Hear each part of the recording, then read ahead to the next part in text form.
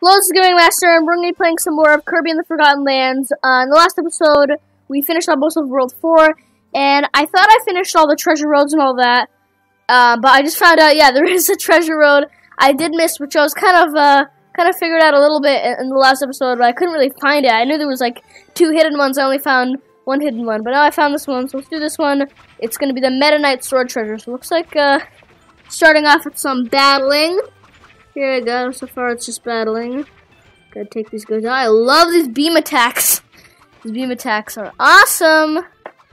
Yeah, I can just. I love this weapon too. It's one of my favorite weapons in this game, so I really enjoy this weapon as well. But okay. So far, we're still just battling. This might just be all battles. I don't know. Okay. Well, I took damage. That's sad. Okay, I'm just gonna now spin attack these guys. You know, I still have beams. I thought I could only use beams on full health. That's interesting. I thought I could only use beams on full health, but apparently I'm able to use beams even with full health. That's cool. Okay. Okay. It looks like we can also get Wild Edge.